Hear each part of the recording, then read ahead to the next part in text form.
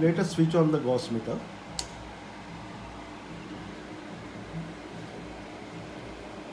Before taking measurement, the Gaussmeter should be calibrated.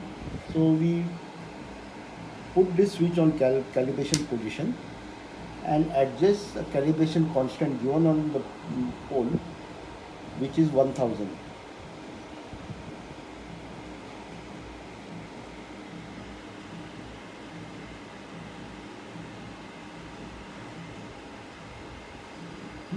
Now the calibration constant is adjusted.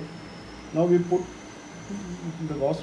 We have to take the reading. Put the switch on read position and then adjust 0.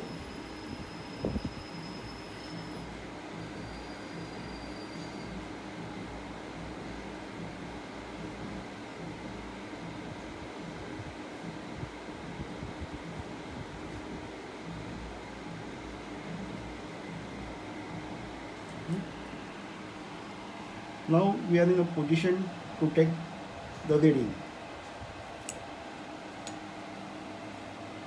I will first take the reading of this standard reference magnet. We will insert the probe inside the reference magnet.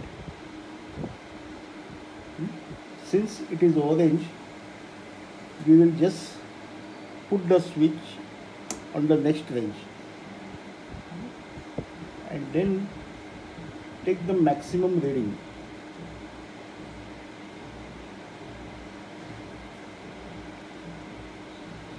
So the standard reference magnet has a value of 3.29 kilogauss since we have taken measurement of 20 kilogauss range.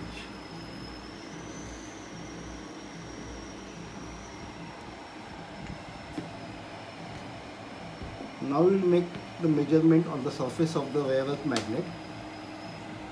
We can put it directly on the surface.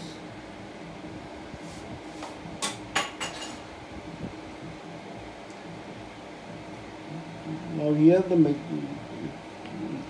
it reads about 2.4 kilogauss, 3.4 kilogauss, and we reverse the polarity, so we get a negative reading here. Now for this permanent magnet DC motor housing, where there are two sector magnets.